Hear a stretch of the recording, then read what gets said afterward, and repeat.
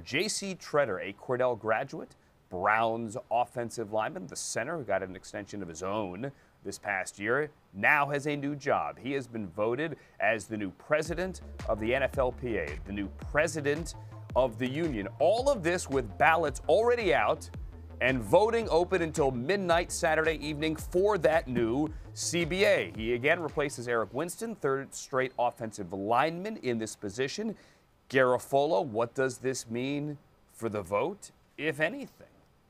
Well, it means that he was elected on the, it doesn't mean, I can tell you, he was elected on the first ballot here. And it also means that this is someone that the folks who voted here believed was going to be the best suited president for either scenario that should come up. And by either scenario, I mean whether we have a new collective bargaining agreement and it gets pushed through and we're moving forward here, or whether we don't and we're going to have the potential of a work stoppage next year. That's what we're coming up against with JC Tretter. And that is something that Tretter spoke to the group about unity and working together and moving forward. That was his biggest thing. And that came at a time where you had Russell Okung filing a lawsuit alleging that the NFLPA did not negotiate in good faith on this new CBA that's currently on the table.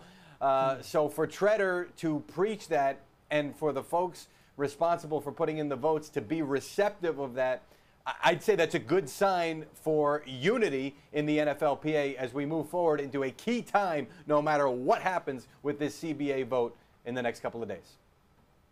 Yeah, and of all the things that we know about JC Tretter, and we do not know right now whether or not he voted for the CBA or against. We do know he's been very vocal, not in stating his stance. Like we know which way Richard Sherman voted. We know which way Russell Okung, who has Tom Pelissero, our colleague who's hanging out on the beach now, breaking news, not on TV with us. Wow, as he reported, Russell Okung pulled himself out of the run for NFLPA president.